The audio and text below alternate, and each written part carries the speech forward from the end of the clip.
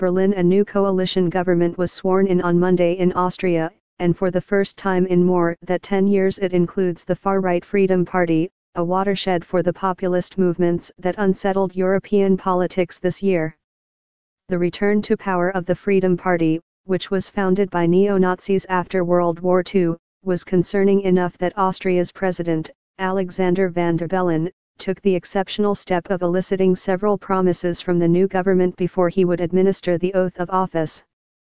Those included acknowledging Austria's commitment to European Union and its responsibility to a Nazi past that tore apart the continent last century.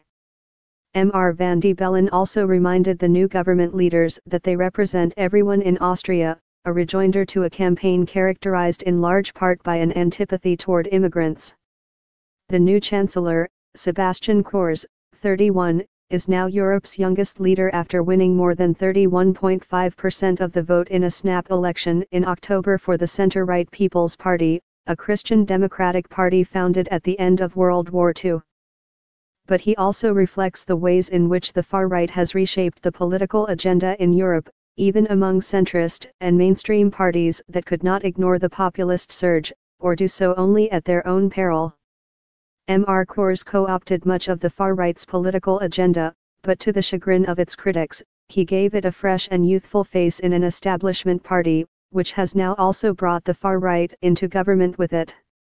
Heinz Christian Strich, 48 and chairman of the Freedom Party since 2005, will now become vice-chancellor. His party was also given the Interior and Foreign Ministries, as well as the defense portfolio, although the new government pledged to uphold and strengthen Austria's neutral stance.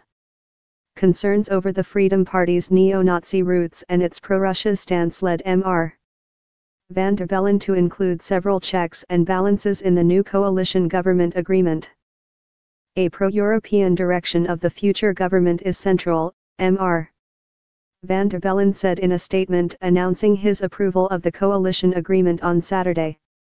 Sebastian Kurz and Heinz Christian Strich have assured me that Austria is and will remain a strong country in the heart of Europe and that it will play an active role in the future shaping of the EU, he said. Still, Mr. Van der Bellen took precautions to try to insulate Austria against some of the turbulence that populist movements have ushered in elsewhere, including in Britain, where they catalyzed the referendum in favor of leaving the European Union. He insisted that the coalition members agree to language stipulating that the country's participation in the bloc was excluded from increased forms of direct democracy, effectively forcing the far-right party to drop its long-held call for a referendum on the EU. He also insisted that the far-right abandon its desire to set up a home security ministry, warning the country must be mindful of its Nazi past.